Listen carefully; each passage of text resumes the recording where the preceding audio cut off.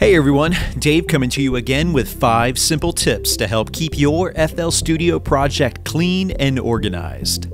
Tip number 1, save to new project folder.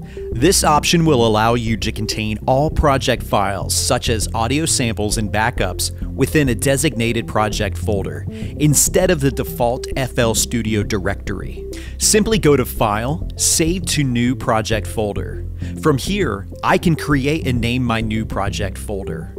I like to set this option up at the start of every project for good housekeeping. This is particularly advantageous when cataloging projects, as well as when backing up projects to the cloud. Tip number 2, setting playlist markers.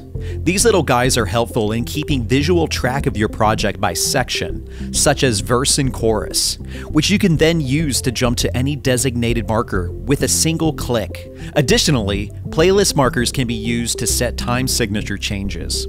To create a playlist marker, press Alt-T anywhere in your project timeline. I'll name this marker Chorus.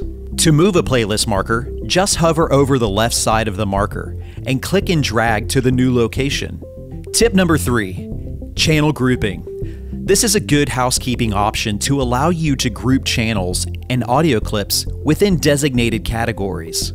Simply select the channels or audio groups you want to group, hit Channel Options and Group Selected.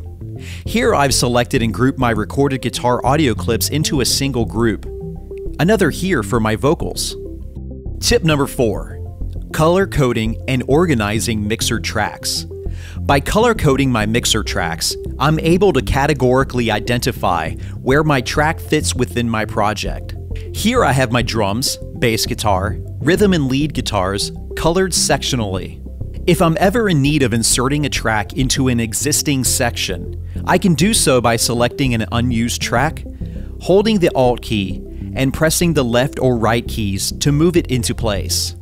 I can even move entire sections by holding the Control key, selecting the desired section, holding Alt, and pressing the right or left key. Lastly, tip number 5, purging unused audio clips. This option is useful for keeping your list of audio clips in control, as well as minimizing your project's impact on available memory. Simply navigate to Tools, Macros, Purge Unused Audio Clips. Notice my memory utilization decrease when I purge several unused clips. This option will clear the clips from memory, but their actual files will still be present within the designated audio folder for emergency retrieval during the project session. Similarly, you can also select and delete unused channels. By clicking Tools, Macros, select Unused Channels. With the unused channels now selected, I can click Channel Options and Delete Selected. I hope you found these tips useful and can put them to use within your next project. A clean and organized project can go a long way in aiding your creative process.